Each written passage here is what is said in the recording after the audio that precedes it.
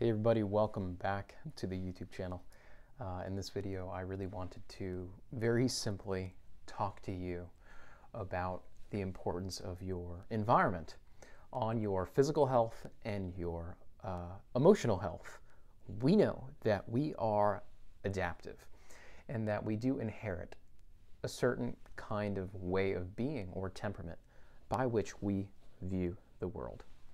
I believe that physical health and emotional health are inextricably related to one another, and that our experiences of the world do in fact inform the way that our body responds to threats. We have different forms of threats in the world, but we are interestingly very conscious and very aware of the emotional and psychological and really social sources of emotional stress. One could even argue that in the modern world, most of our stressors are in fact emotional. We are, in some sense, socially isolated. We are not really living in the way that we are adapted to live, according to more evolutionary ideas about what the brain and the body are sort of adapted for.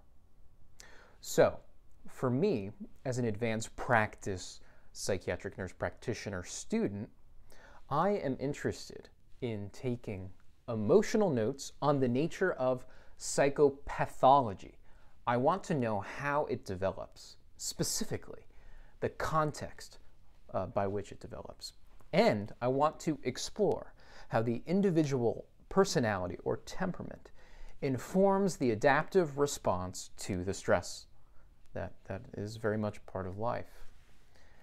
And this is very much a way of practicing what I think of as medicine that is actually grounded in respect for the autonomic nervous system and the affective life of the individual.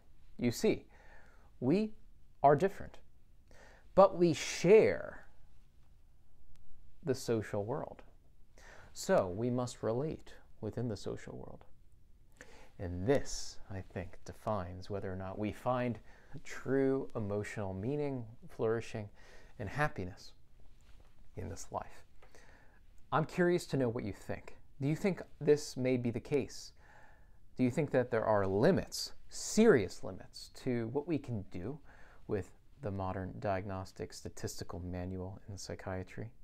Do you think that we need to account more for individual differences? Do you think that we need to account more for the ways that essentially we respond differently to medicines? I would love to know what you think. Comment below. You can like the video. You can smash the like button, as all those famous YouTubers say, and subscribe if you want to see more from me. I am on fire with an interest in preventing disease and promoting psychological health and well-being, especially within those intimate relationships. All right, take care. Bye-bye.